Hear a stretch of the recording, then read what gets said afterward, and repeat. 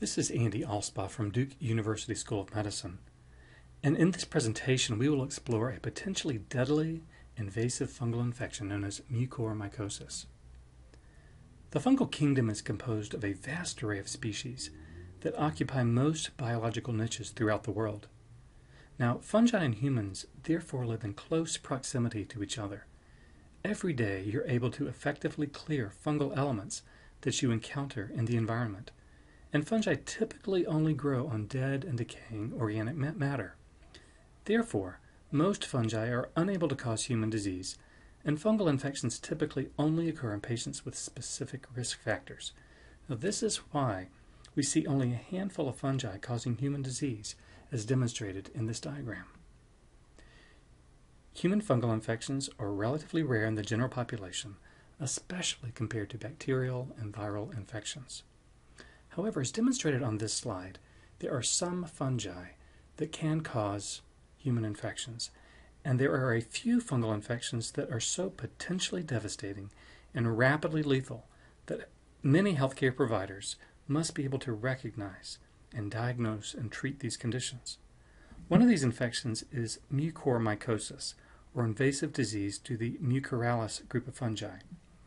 In our pathogen map, these fungi are located in the fungal group and specifically in the mold subcategory. They're represented by two fungal names, Mucor and Rhizopus. The learning objectives for this presentation are to recognize patients that are at particularly high risk for the development of this lethal infection, mucormycosis. Then we will learn about the tools that we have to diagnose this infection and also to think through the interventions that we have to be able to manage patients once the diagnosis is made. Lastly, we will want to consider why clinicians from many different subspecialties must be able to recognize this potential serious infection. Since this presentation is primarily intended for healthcare providers and students, I'm going to use patient cases to discuss the basic principles of mucormycosis. So the first patient is a 62-year-old man with insulin-requiring diabetes mellitus. He has never managed his diabetes with great care, and his blood glucose levels are often very high. Over the past several years, he's developed serious complications of persistently high glucose levels and inadequate insulin administration, including a condition known as diabetic ketoacidosis, or DKA. Now, in DKA, patients develop a metabolic acidosis characterized by hyperglycemia and excessive serum ketones, often requiring hospitalization for clinical treatment. Well, this patient came to the emergency room with yet another bout of DKA, but he also reported facial pain for the preceding several days. He was not thinking clearly, and the left side of his face was quite swollen and tender, particularly over his left maxillary sinus region. The combination of DKA and sinus inflammation prompted the emergency room physicians to be concerned about mucormycosis involving the nasal sinuses. Visual and endoscopic inspection confirmed the presence of inflamed material in this right maxillary sinus region, and a CT scan also indicated an inflammatory and destructive process in this region. The patient was taken immediately to the operating room for surgical removal of infected tissue. Microscopic examination of the surgical specimens revealed the presence of broad fungal hyphae, as demonstrated here in a fluorescent calcifer white stain of the surgical material. Typically, the hyphae of most molds have a uniform diameter and regular cross structures known as septa separating each fungal cell. However, the fungal elements in this specimen had varying diameters of the filaments and few septa along the hyphal length. This fungal morphology was consistent with the Mucorales group of fungi. Unfortunately, the patient's infection had progressed to involve the portions of the cranium adjacent to the base of the brain. Despite aggressive surgical debridement and high-dose antifungal therapy, the infection progressed and the patient died. As mentioned before, this infection, called mucormycosis, is caused by environmental molds that are ubiquitous in nature. In the scientific and medical literature, these fungi are called zygomycetes or the Mucorales fungi, so you must be familiar with both names, although they basically refer to the same group of species. Some of the more common genus and species names among the Mucorales that cause human disease are Rhizopus, Mucor, Rhizomucor, and Cunninghamella. Now, these fungi are readily identified in the clinical microbiology lab by several fungal features. They are very rapidly growing. In fact, these are the molds that you might commonly find on old bread in your kitchen. In the microlab, they are frequently referred to as lid lifters, since their rapid hyphal growth can literally lift the lid off of a petri dish of growth medium. The Mucorales are readily distinguishable from other fungal mold pathogens by certain hyphal features. As demonstrated here in the insert, we see Aspergillus with its regular septa or cross striations that separate one cell from the other. In contrast, in the larger image, we have a Mucorales fungus that has these very broad hyphae with no clear septa separating one cell from the other.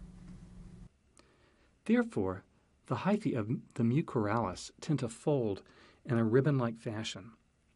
These fungal features are very important since they provide the pathologist or the microbiologist with an immediate clue that they are looking at a Mucorales fungus rather than other molds such as Aspergillus. The clinical approach and treatment is often very different for patients infected with these different type of fungi. So who's at risk for infections due to these common environmental molds? And why did this diabetic patient with no other immunocompromising features develop this life-threatening infection? Clinicians have long noted that mucormycosis tends to occur in patients with profound deficiencies in immunity, especially those with prolonged defects in neutrophil function, such as patients receiving high-dose chemotherapy for various cancers or hematopoietic stem cell transplantations. This is similar to the risk factors for infections due to other molds, such as Aspergillus species. However, mucormycosis also occurs in diabetic patients with frequent episodes of DKA, as well as in patients with iron overload syndromes, such as hemochromatosis. In these syndromes, there is an excess deposition of iron in the tissues. Now, recently, investigators have discovered that iron availability is an essential component to the pathogenesis of mucormycosis and other infectious diseases. Typically, the host tries to sequester iron away from invading microorganisms using high-affinity iron-binding proteins. This system offers a nonspecific barrier, preventing many microorganisms from being able to grow in the effectively iron-starved environment of the host. However, iron is more available to the microbes in the context of the acidic state of DKA or in metabolic conditions resulting in high tissue iron levels. The Mucorales fungi are particularly able to take advantage of these conditions to scavenge for iron and therefore to grow in the host. Since the Mucorales are present in the environment, it stands to reason that the most common sites of clinical presentation of mucormycosis are those sites in contact with the outside world. Rhinocerebral mucormycosis involves the nasal passages, sinuses, and potentially progressing to greater involvement of the head and neck, as we saw in the first patient case. This other patient also has rhinocerebral mucormycosis, and he developed a very late manifestation of this infection, or palatal eschar, a necrotic region in his hard palate. Although this is very characteristic of rhinocerebral mucormycosis, it's a late finding and should not be waited for in order to make the diagnosis.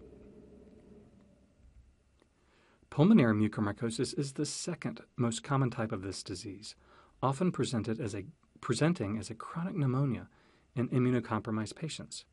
However, this infection can progress rapidly in neutropenic patients, and it must be considered early in the evaluation of lung infections in these patients. This chest CT scan demonstrates the degree of lung destruction that can result from pulmonary mucormycosis. In neutropenic patients, it can be clinically indistinguishable from other types of pneumonia, especially other fungal pneumonias such as aspergillosis. So an aggressive diagnostic approach is important in these patients. An emerging form of this infection is gastrointestinal mucormycosis, presumably acquired after ingesting food or other material contaminated with this group of fungi. This patient demonstrated in the CT scan developed an intestinal perforation after stem cell transplantation. There was fluid and air present outside of the lumen of the intestines. At surgery, the resected small bowel was noted to contain extensive fungal elements consistent with a mucorales infection. Mucormycosis can also develop into a disseminated syndrome that is almost always fatal. There's a common clinical observation about mucormycosis that raises an important question about its pathogenesis. This observation is that these infections are often centered around blood vessels. Now, as we discussed earlier, we know that mucormycosis typically begins at mucosal and epithelial surfaces, such as when mucorspores are inhaled into the lungs and reach the alveoli. The question is whether there's a specific tropism or growth attraction for the fungal elements toward blood vessels, as suggested in this diagram. Do these fungal elements possess specific binding affinities or other mechanisms to identify and invade vascular structures? Or, alternatively, are vessels merely a path of least resistance in the tissue for hyphal growth? Now, why might this be important? Clinically, many of the manifestations of mucormycosis relate to vascular invasion. We often see necrotic tissue in the lungs of patients with pulmonary mucormycosis. Additionally, there's poorly viable tissue in the sinuses and other involved structures in rhinocerebral disease. Now, oftentimes, these poorly viable tissues must be surgically removed because they display decreased antibiotic penetration and decreased penetration of the immune cells. Decreased blood flow results not only in frank infarction and death of tissue, but also local tissue hypoxia in the surrounding regions. So the importance of hypoxia in the pathogenesis of infections is an area of acute investigation. Lastly, might we be able to interfere with this type of tissue targeting of blood vessels if it is truly occurring? This represents a novel preventive or therapeutic strategy for treating mucormycosis. The diagnosis of mucormycosis can be very difficult. Again, it is generally only considered in patients with neutrophil dysfunction or in the specific patient populations mentioned earlier, such as those with DKA. Although one would think that bread molds would be easy to recover in fungal culture of infected tissue, these fungi are notoriously difficult to grow in the microlab from clinical samples. Also, one can imagine that many non-sterile tissues might be contaminated by environmental molds, such as the mucorales, making it very difficult to interpret cultures growing these molds. Therefore, histopathology of infected tissue is often required for the diagnosis. And the image here shows the broad aseptate hyphae of a mucor species invading tissue in gastrointestinal mucormycosis. Given the rapidly progressive and often fatal nature of these infections, physicians caring for patients at risk for mucormycosis must maintain a high index of suspicion for this devastating infection and often begin empiric therapy even before the diagnosis is definitively made. Now, the most important aspect of the therapy of mucormycosis is surgical removal of infected tissue, especially that which is poorly viable. Each of the 3 patients presented here and discussed during this presentation underwent surgical removal of infected tissue, facial and sinus debridement, extensive removal of infected lung tissue, and the resection of the involved region of the small bowel. Now, most antifungal agents are not effective against the mucorales, but antifungal therapy does have a role in treating mucormycosis. These patients are often treated with very high doses of amphotericin-based products, especially lipid or liposomal-associated amphotericin B. This treatment places the patients at risk of renal toxicity, but this concern is often countered by the otherwise fatal nature of this untreated infection. The azole posaconazole has in vitro activity against some mucorales isolates, but it has not been demonstrated to be sufficiently active to serve as primary therapy in the face of active infection. Newer treatment strategies are also being envisioned, including trying to alter the iron availability to these fungi. Now, these are treatments based on emerging basic research in this area. However, these strategies are only in early developmental stages. Therefore, in summary, mucormycosis is a serious, life-threatening infection that must be recognized by many healthcare providers. Those that care for patients with diabetes, iron overload syndromes, cancers, or other immunocompromising conditions must be able to recognize patients at highest risk for this infection. Surgeons from many subspecialties will be asked to debride infected tissue involving facial structures, the lung, the GI tract, or even the brain. And clinical microbiologists and pathologists must be able to rapidly distinguish this fungus from other molds that cause human disease.